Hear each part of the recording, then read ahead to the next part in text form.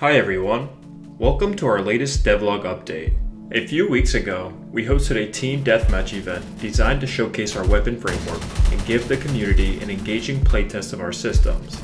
This event was a crucial step as we work towards the release of City 17. We gathered valuable feedback and insights that will help us refine and improve the gameplay experience. We developed an incredible map for this event, featuring an exceptional level of quality and attention to detail. Every aspect of the map was meticulously crafted, from the intricate environmental design to the strategically placed cover spots. Our goal was to create an immersive and visually stunning experience and provide a memorable event for all participants. We enabled players to choose between playing as Combine or Citizens and engage in 15-minute rounds of combat against the opposing team. This event was live for 48 hours, during which over 1,000 players participated in the playtest.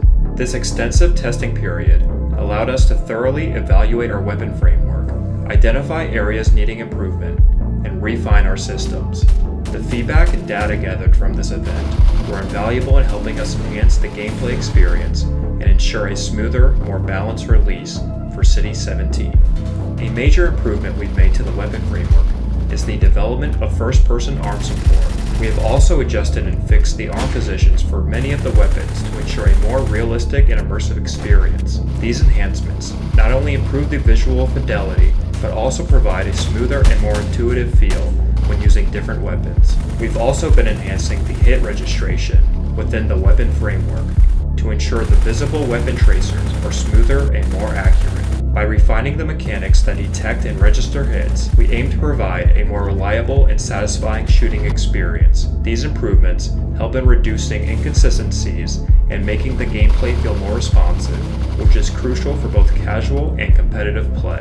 Another exciting feature we have been working on is occlusion culling, which aims to remove areas of the map that are not visible to the player to improve performance. For a map as large as City 17, this will be hugely beneficial for players with lower-end devices. By optimizing resource usage and reducing the load on the system, we can provide a smoother gameplay experience. This improvement could also pave the way for future support of mobile users, making the game accessible to an even wider audience. At the moment, we have refined the game's codebase, which is an independent place file containing the main codebase for the game. We are currently in the process of diagnosing and addressing a few bugs that have surfaced. This refinement of the codebase is crucial for maintaining stability and performance as we continue to develop and expand the game. At the moment, we are experimenting with an improved layout for the Combine morph screen, allowing unit loadouts to occupy a larger portion of the screen. This redesign aims to enhance clarity and accessibility, making it easier for players to customize and manage their loadouts. We are continually refining this feature, and it will soon include higher quality renders. This update is part of our ongoing efforts to improve the user interface. That wraps up this devlog. We have encountered a slight slowdown in terms of progress, but we are excited to make up for it in the upcoming weeks. Once we have fully debugged the codebase, we will be ready to integrate our code into the main game and present a playable version to the community. Stay tuned for more updates and exciting developments. To stay updated on events and receive major announcements well before they are showcased on YouTube, be sure to join our Discord. Your participation in our Discord community allows you to get the latest news, interact with other players, and engage directly with the development team. Please continue to leave any suggestions you have in the comments below. We read feedback on a daily basis, and your input has a significant impact on the development of this game. Your suggestions help us improve and shape the game to meet your expectations.